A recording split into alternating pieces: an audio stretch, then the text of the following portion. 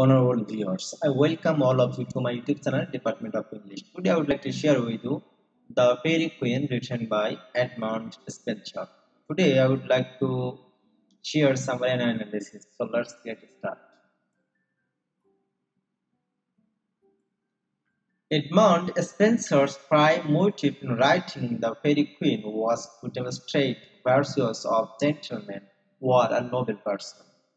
The virtues were to be illustrated by a series of adventures of the 12 knights who represented one virtue is among the 12 gentlemanly virtues of King Arthur before he was king. For instance, Red Cross Knight in the first book represents holiness, and the rest of the 5 knights which Spenser completed only in 6 books represented temperance, friendship, chastity, justice, and courtesy.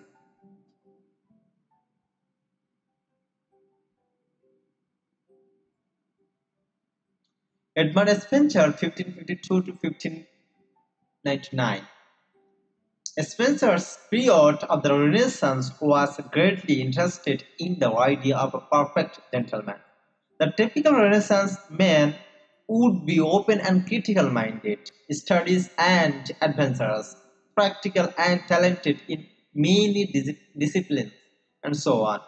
But Spenser added strong moral and religious qualifications in the idea of the gentleman.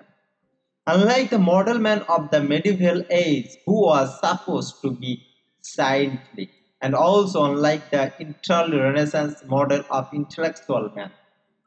However, Spenser's model was a mixture of the moral man whose moral and spiritual virtues are practically tested and verified in the corporal world.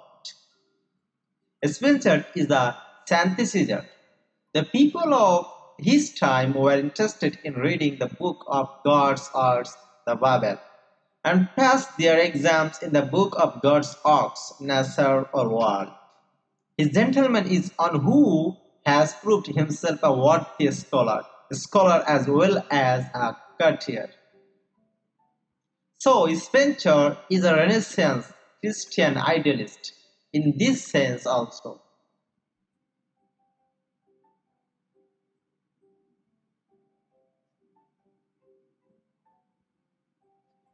The virtue of holiness needs some explanation since in modern parlance this quality would not normally be associated with a military man but rather with a swordsman.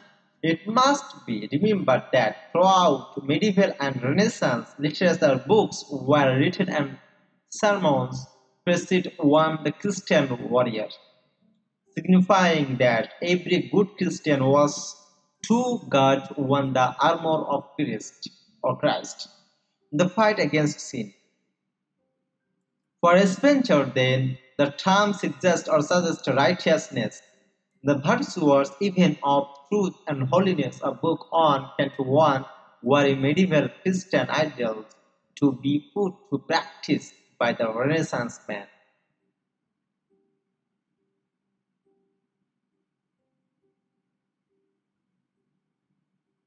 At the beginning of the story, the Red Cross is a young man aspiring to holiness, but until now, his virtue is not yet tried and verified.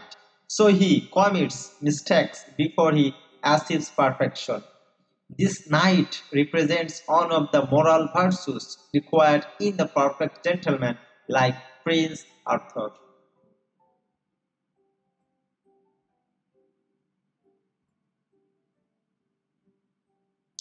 Una, Una is a heroine, whom the knight is placed to serve and defend, stands for truth or the one true religion. Una her fights means truth is won. Book 1 is the story of their joint venture. They are setting out together, battle against error and hypocrisy. Canto 1. Then their separation, their reunion, success and return. The symbolism in the costuming of the hero and heroine tells us that the battle is not only an adventure of a strong man, but also the adventure of a strong and moral mind. It's a Christian, Protestant, English, chivalric as well as a Renaissance humanist battle against evil forces that stand on the way of becoming a man with all these virtues. The knight bears a bloody cross, the emblem of Christian faith. The lady is gowned in white for purity and innocence, though she wears a veil to suggest that truth is not always plain to see.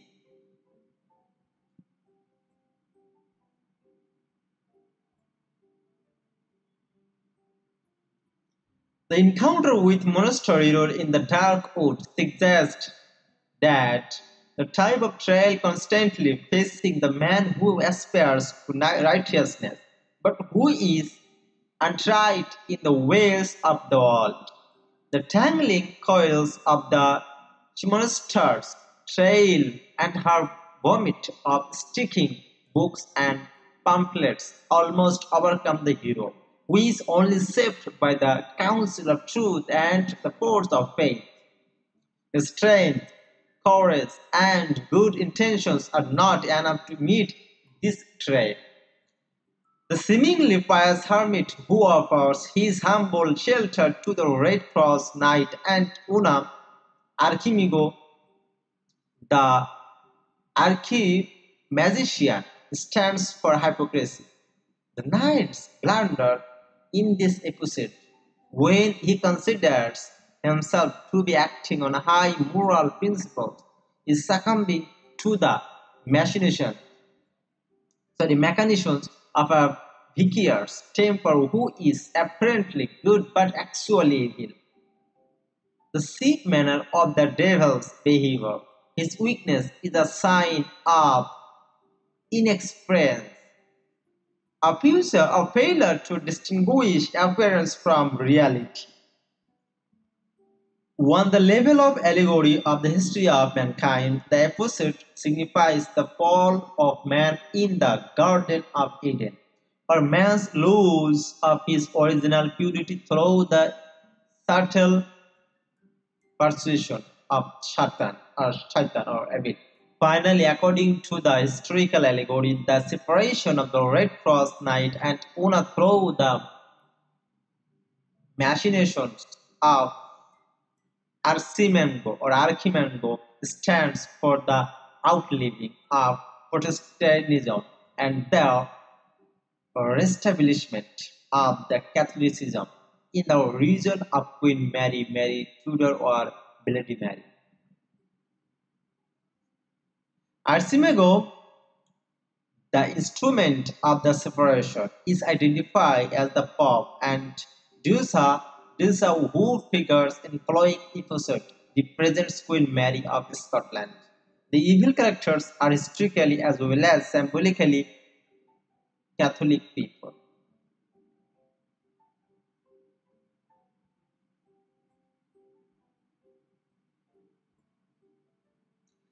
Spenser's recurrent concern with glory, Glorina, and the like also reminds us of the Renaissance concept of reputation through the pursuit of knowledge and adventure, which was the passionate desire of every Renaissance man. Spenser had, however, Christianized the concept of glory as an achievement of moral life, too. In Faerie Queene, Queen Elizabeth symbolizes glory. Prince Arthur represents magnificence or magnificence, which includes all virtues. Magnificence means great in thought, speech, and action. If glory is the name or achievement which Queen Elizabeth had already got, magnificence is the quality or potential that Prince Arthur had proved in order to win her hand. In the Faerie Queene, Spenser assumed that the queen was already perfect with glory, beside all other necessary virtues within it. And he wanted to demonstrate how the would be king, Earl of Leicester or Arthur, had advanced to prove his gentlemanly or knightly virtues, cast in form of 12 adventures by different knights, but only 6 and a part books were completed.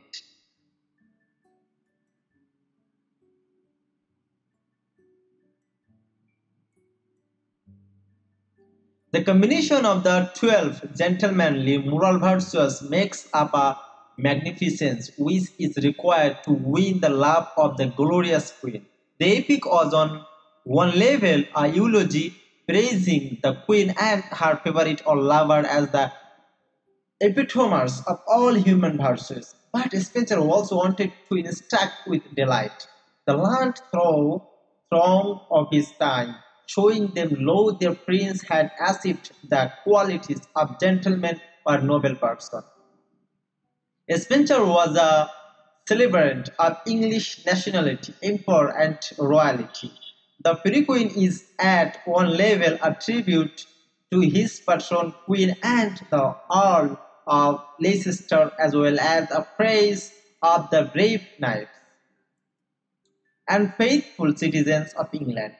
At times, the poet appears to be mere flatterer. He identifies Queen Elizabeth with mythical goddess as an embodiment of all perfection and as paragon of all virtues. He calls her Glorina, what the emperors of all nobleness, Belophobia, what the princess of all sweetness and beauty, Marcella, what the lady of all compassion and grace, Bertomat, what the armed votary of all pure, Cynthia, the poets, and tranquil in learning a queen who was a goddess, heavenly bride or mirror of grace and majesty dry, the invocation to fairy and queen. The eulogy is too much sometimes.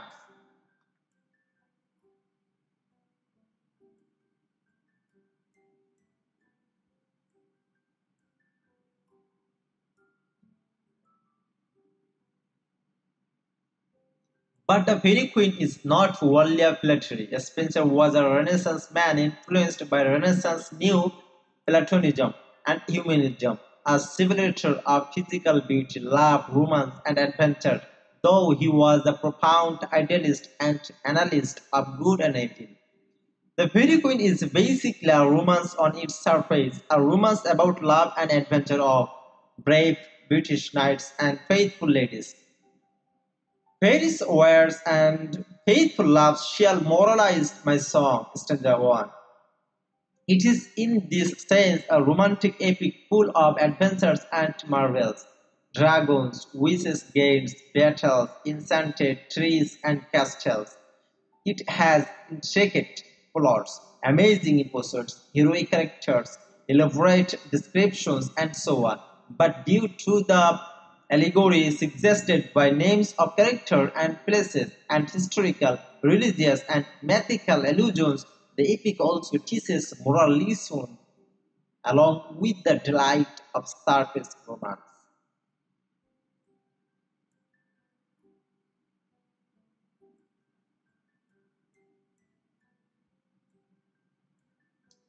As Spencer started in his letter to Sir Walter Raleigh, the Faerie Queene was also supposed to be a courtesy book. He intended to teach his learned reader and the people the virtues of a perfect gentleman through its moral, religious, and political historical allegories behind the delightful romantic story. He said, the general end purpose of the entire book is to fashion a gentleman or noble person in virtuous discipline. He planned to write 12 books. Each one would be an adventure of knight representing on moral virtue, which he would prove by fighting against the evils in the course of the adventure.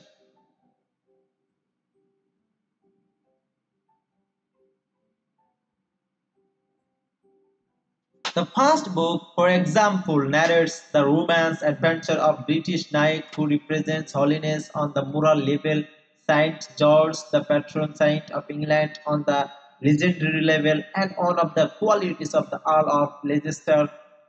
He could complete only 6 books narrating the adventure of 6 knights representing on holiness, temperance, chastity, friendship, justice, and courtesy. The other six are never mentioned, and Spencer didn't write those planned books. All the 12 knights were supposed to represent the 12 qualities of a noble gentleman, whose perfect example was the Earl of Leicester. The Faerie Queene sends these knightly on different adventures as opportunities to prove their gentlemanliness and knightly qualities.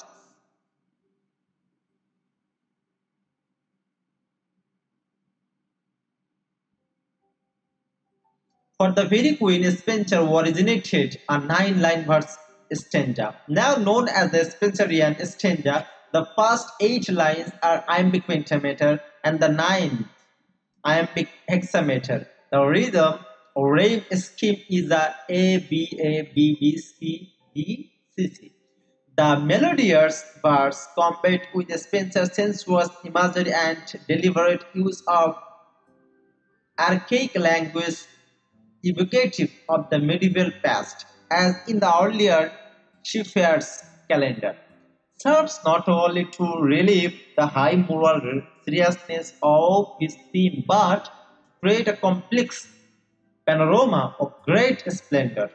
Spencer's lush and expensive imagination and vigorous approach to the structure made him a powerful influence on John Milton and the Romantic poets, including John Keats and Percy Bysshe Shelley.